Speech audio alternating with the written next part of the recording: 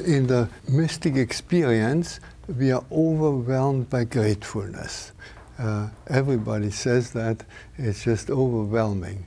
And one way of channeling that mystic experience into everyday living is through living gratefully. And that takes away fear, because, and that is a roundabout way of explaining it, but when we are grateful, we are always grateful now. You cannot be grateful in the past or in the future. You're always grateful now. And that puts you into what we call the Christ self, the self. And Buddhists will call it the Buddha nature. It's your true self. Your unveiled self. It's always there, but it's mostly veiled to our eyes.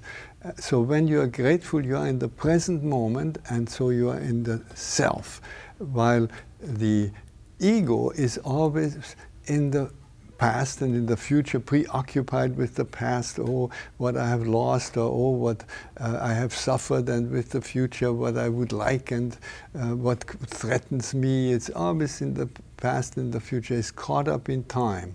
So if we are grateful, we are switching from time into eternity, because the now is eternity. The now is not in time. We think that the now is in time. We think it is that little stretch of time between the past and the future. But as long as it is a little stretch of time, you always can cut it in half, and half is not because it's no more, and half is not because it's not yet.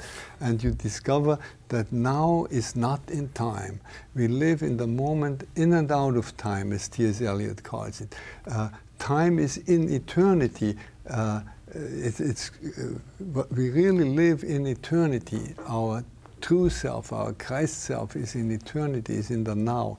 And so whenever you're grateful, you are switching to that self that all of us have in common. It's one for all of us.